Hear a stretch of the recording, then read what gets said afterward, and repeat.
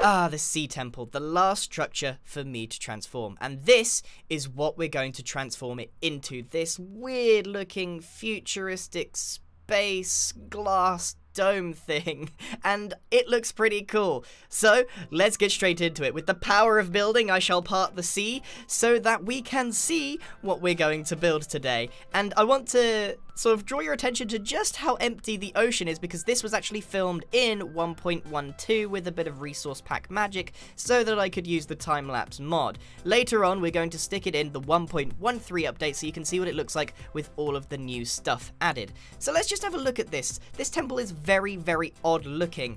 It looks almost pyramid-like with a few pillars, and I don't want to lose this overall shape.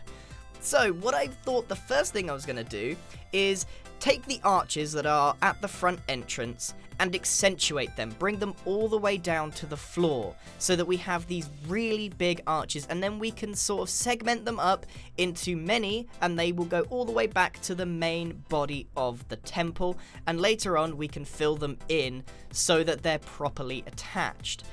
But because these arches were already here, they're perfectly spaced and aligned, and it doesn't look too out of place. Don't get me wrong, we will be shaving back plenty of this build and replacing it in certain ways. I've used grey stained glass for this particular build because I don't want to take away from the fact that this is already a very turquoise and blue build, and I want to just be able to see into the ocean from the inside. The idea behind this so far is to make it as airy as possible. So on the inside, it's like one giant greenhouse. So as you can see, everything's equally spaced, and we've got all of our arches complete with some glass filled in. And there we have our entrance. A slight upgrade from the weird looking arches we had before, and there's even a little stone brick pathway out of the front. So the next thing that we're going to do is then start working on one side in particular. The bottom bit where the pillars are, I actually opted to change these to walls. Now the reason I did that is because I want to be able to use the inside of the temple in its entirety. I want to be able to create a big interior. And if there's pillars there, the water's just going to flood in. So I decided to change that to walls to make this more of a solid structure. And I did this by adding some dark prismarine and some interlaced pillars of prismarine. Pretty much everything is made out of glass or prismarine in this, or dark prismarine. So while I'm doing this side of the temple, Pearlescent Moon, who is helping me out on today's time-lapse, is doing exactly the same on the other side to save a bit of time. So now what we're going to do is actually shave away a lot of this build, and the Sea Temple is actually really, really full of thousands of blocks, and I mean that. So we just shaved that off because we want to keep the shape, but not that shape. We want to make our own thing, and we mainly want to include a lot of glass. So the main thing that we wanted to do is add two very distinct domes either side of the temple's arms. And adding one big dome would make it look a bit strange, so we added a smaller sphere in the middle, and then around it you can see that we gently sort of edged out the shape to the extremities of the Sea Temple, and that's to kind of give it this futuristic vibe. And you also notice that we added this pillar in the center of it with a little light on the top. Lighting is going to be a big problem. We had a lot of time trying to figure out how we were going to add these little panels in, because in this particular Sea Temple the pillars were very tall, and we're just going to replicate exactly what we did over on the right hand side to the left hand side, making sure we've got it as symmetrical as possible. Even one block out on this particular build may look extremely weird and noticeable, which is not what we want. So again, hand making a dome. If you've got your hands on Weld Edit, you can just do the sphere command in a matter of seconds. So there we have it. Two symmetrical domes, and then a lovely entrance at the front in the middle. So that kind of takes care of the front of the Sea Temple, and that actually looks really decent. But again, the point of this build was to add loads of glass so that you can really see everything out in the new 1.13 update and all the kelp, etc. At the moment, there's not a lot to look at, so you can't really blame the Sea Temple for being full of prismarine. So a big part of this was just shaving away the thousands of prismarine blocks, and then replicating the very rough shape and size of what was there before, but including glass. So one of the key things that we did was added lots of curves. So we wanted to connect up these domes, so we sort of shaved off one of the back bits of it, and then created another segmented section using the arches, and then those 3 gaps, the same as the entrance, just on a slightly smaller scale. And we're going to replicate those arches several times along for the majority of the sea temple itself. Now, the reason we're using normal prismarine bricks is because it's a slightly better version than normal prismarine. Now, prismarine is fine, but as you can see, it is animated, and in a time-lapse, it's kind of distracting to see it. So there's nothing wrong with the prismarine, but it is an animated block, which does make it a little bit odd to look at sometimes, even if it does change very, very slowly. So as you can see, we've got this repeated pattern, and this time, instead of the glass just hitting the bottom, it actually goes smooth all the way to the extremities of the sea temple, much like we did by the dome. Now, this was the toughest part of the time-lapse. This is where the bulk of the sea temple is, and actually, it's like a maze in there, it really is. So even though we were able, in creative, to just bash everything away, it was actually quite a lot of blocks. So what we decided to do was, again, replicate the style and the shape roughly where we were, but keeping in mind that we've got these repeated patterns and glass in between them. Again, like I said, this was based off of Kew Gardens, which is a giant greenhouse, and that's definitely what we're going to go for here. So we're adding more and more arches as we go along, and as you can see, the never-ending task of removing the blocks on the inside continues, and it will continue for a very long time. They're a great source of materials if you want these blocks, but if you want a time-lapse, it just gets in the way. So we're kind of going for that futuristic 60s vibe where there's a lot of curved glass involved, and it's going well. But the problem is, if we did that absolutely everywhere, the build would look incredibly flimsy, especially as for something underwater. We've got a lot of these curved pillars, and we want to kind of keep that rigid structure that makes it look like it actually can hold its own weight. And if we added all of this glass on the back, the same we have the side, then it might look a bit odd. So we had to come up with something different, and this was the hardest part of the build to try and visualize. And what I opted for was adding a smooth back, kind of like the outside of the domes where it sort of gets gradually smaller and smaller, just on a bigger scale. So it's a giant ceiling that's going to slowly expand as it goes out to the pillars. And we're even going to do something different once we get there. I want a sort of wide viewing platform. So what we're going to need to do is remove the pillars to a certain height and then basically reshape everything. This part of the sea temple is remade. We're not keeping much of the shape on here, mainly because it is a giant square pillar and we are just cutting around the corner, but it is the same size overall, so you can kind of get the idea of where we're going with this. The main thing here, plenty of glass, but this time horizontally rather than for the ceiling. Most of the build so far, the glass has been above the user or the builder or whatever, but this time at the back of the building, this is going to be something that you can just stand and look straight and see out into the ocean. Because, being honest with you, if you look up inside the sea temple, you're just going to see the sky and a little bit of water, maybe a guardian or two. Which is why you can see that we're planting this sand, almost flower bed, around the outside, so that when you do look out of this glass from the inside, you can immediately see some coral. We are going to plant that ourselves, of course, but it is just like a flower bed, but underwater. We're going to really utilize the new 1.13 update. However, we can't do that until we get into the 1.13 update. We've had to build this, obviously, in 1.12. But that's not the point. We can do the exterior here just fine. Now, of course, I love TNT, so I couldn't resist just trying to blow it up. It didn't really make a dent. I got so fed up with trying to take out all of the blocks by hand, just bashing them away, that I just resorted to TNT and I just made a mess. So I actually went back to just taking them out by hand.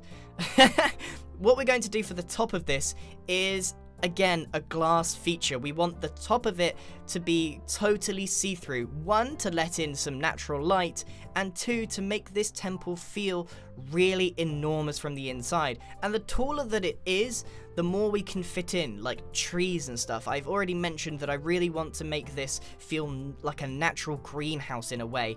I know that it is a temple transformation, but there's no need to actually make it a temple afterwards. It can be something really nice like a greenhouse. So for the most part, it's about cleaning up this inside. It is a labyrinth, and it means just removing it and then replacing it with those glass panels at the top, and we actually curve them round. Now at this point, we'd been building for about 3 hours, and it was getting pretty late. So we actually decided to just copy what we did on one side and paste it on the other. Seeing as it is entirely symmetrical, it honestly doesn't make much difference. So as long as you make sure every single block is the same on the right hand side to the left hand side, then it is going to be just fine. And there we have it. We can see in a matter of seconds, the entire build is complete. And I will be honest with you, you may be thinking that this looks weird. This build looks strange, and that's because there's no water and there's no interior. The outside of this building does look strange. It doesn't have a style. It doesn't really fit any known building style that I know anyway. It is a very odd looking alien building, and that's great because the Sea Temple is an odd looking alien looking building with blocks that don't even exist in real life. Prismarine does not exist in real life. So I tried to sort of hone that in when we designed this particular temple, and I'm really pleased with how it came out, especially as it took such a long time for us to make this. So I'd love to hear what you have to say, but we actually need to go into 1.13 to see what this looks like with the sea around it. And by the power of building, I will put the water back on top of the Sea Temple, which is a laggier process than it might seem. But as you can see in 1.12, there's loads of little air pockets and stuff, and you can see how empty the ocean is. I think we clearly forget just how empty it used to be. The Sea Temple just was on its own before, and it does look strange. So let's go and have a look at what it looks like when this is all replicated over in 1.13. So this is the final version. The differences between this one, it's pretty similar. There might be a few blocks here or there that are different, but this one is very close to the ground. The other one had massive pillars, but this one doesn't. So we kind of just left that as it is blank. And the other thing is, we actually had to empty this out manually and add some barrier blocks to stop the water encroaching on the temple. So as you can see, it looks exactly the same from the outside. The exterior is almost identical. But as you can see, the interior has had some work done to it. So I'm going to give you a little tour of the inside and what, you know, might happen with it. This entire build was actually inspired by Kew Gardens, a Victorian greenhouse. So with that in mind, it's not really a temple anymore as a giant underground greenhouse, and I think that's brilliant. So what we've done is we've filled the space with a big tree and plenty of greenery. So there's like pergolas up here with vines growing all over them. There's floating flower pots, which you can do in this update, which is great. You just grab yourself a flower pot and it will float wherever. So that's brilliant. And what we actually did was put a fish tank in here, but instead of fish spawning, there's a lot of guardians. And when I say a lot of guardians, there's like 50 guardians in here. There's a lot. And then there's an elder guardian on top of that. And every now and again, you just get spooked as it goes boo, and like the big face comes in front of you, but it's fine. You're fine in here. They can't hurt you. And we even added a couple of other little ones here, like these tiny ones, and these get full of elder guardians as well. Oh, sorry, normal guardians as well. So that's interesting. I'm pretty sure once the water is added in, which we're going to do in a second, there will be even more just floating around. The whole concept of this build is to have it surrounded by water so that you can enjoy the ocean, basically. That's why this Sea Temple transformation was left so long, so that you can enjoy the ocean.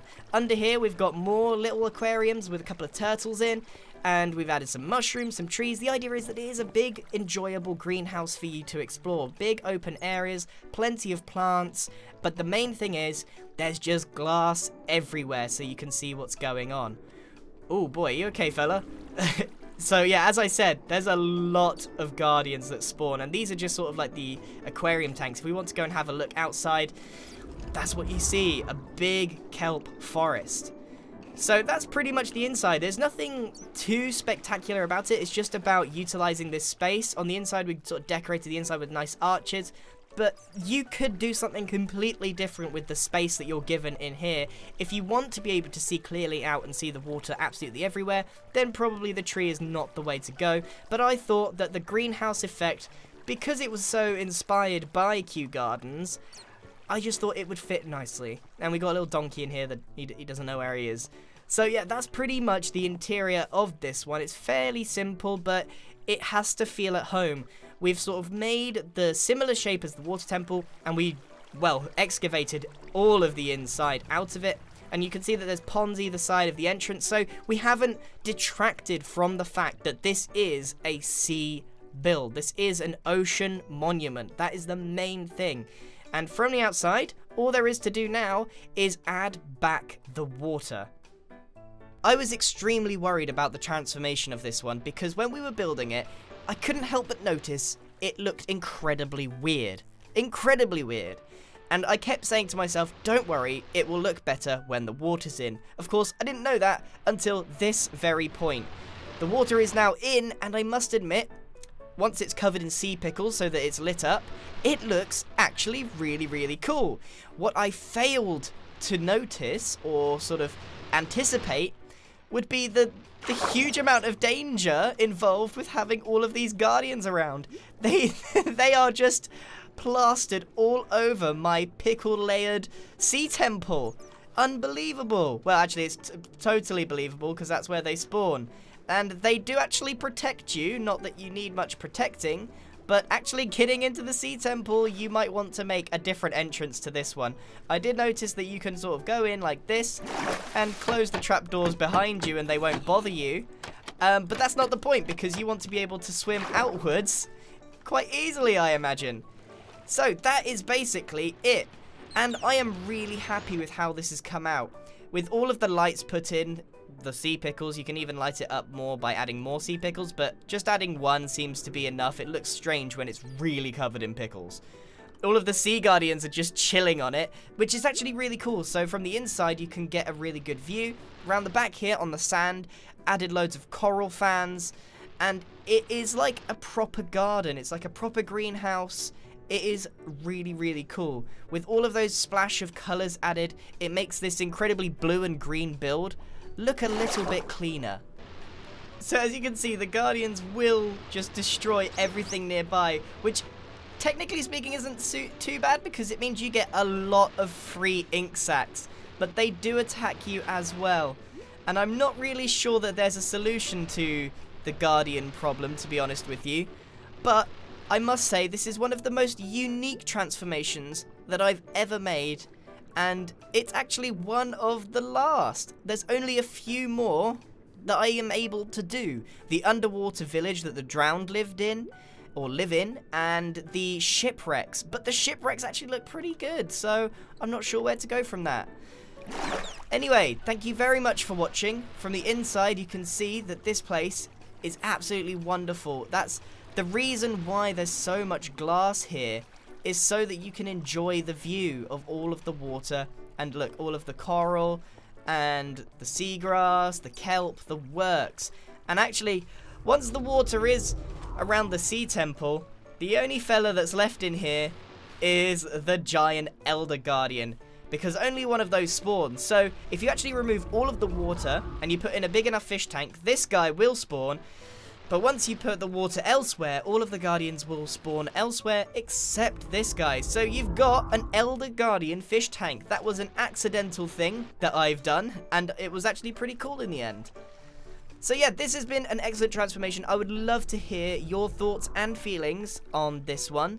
It is a bit different, and I will admit, it is a very strange, it doesn't match any theme. It's not like I've actually made a house out of the sea temple or anything like that.